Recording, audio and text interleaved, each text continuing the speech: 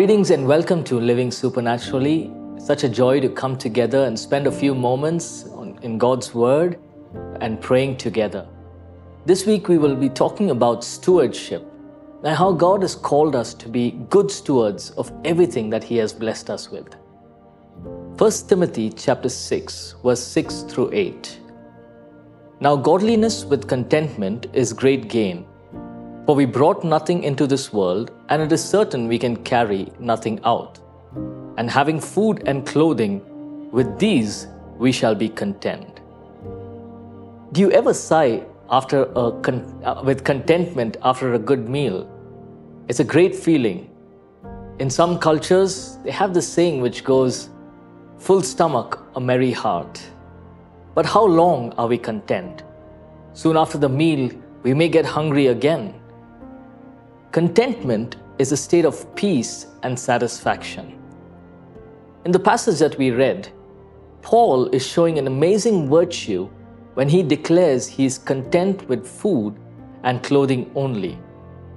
In other words, he is content enough to live from day to day, trusting that God will provide for each day. Paul's contentment did not rely on gathering possessions. He realized that material things don't last and it can be taken from us at any instant.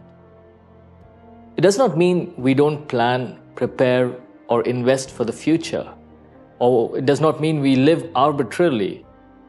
But Paul's relationship with God was the source of his contentment. We must remember that Paul isn't writing this when things are going well in his life or after a challenging season in his life.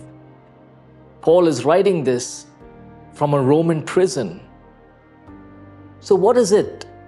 What is the secret of being content in every and any situation? Paul emphatically declares this in Philippians chapter 4 and verse 13, a common verse that we all know. It says, "I can do all things through Christ who strengthens me."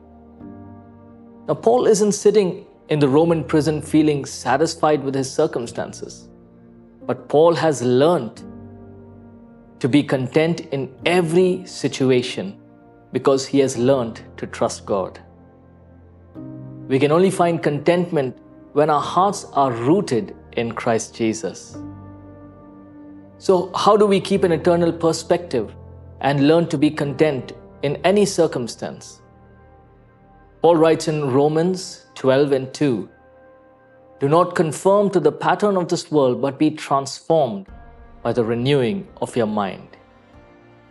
All we have to do is read God's Word, meditate on God's Word, and renew our mind. Being a Christian does not mean that we don't deserve many good things. God wants us to enjoy beautiful things that He has given us in life. It means Christ has called us out of darkness into the fullness of His life. And being content in life is life's greatest treasure. Let's pray. Father, we want to thank You for Your Word that speaks to us. We thank You for contentment. And I pray, God, that even as we journey through this life, that we will learn to walk in contentment. That we will be, Lord, Your children, understanding and knowing that You as our Heavenly Father will provide for us all that we need according to Your riches and glory in Christ Jesus. We thank You for this wonderful privilege, God. We give You all the praise and glory. May Your name be glorified in and through our lives. In Jesus' name, amen. Thank you for tuning in to Living Supernaturally.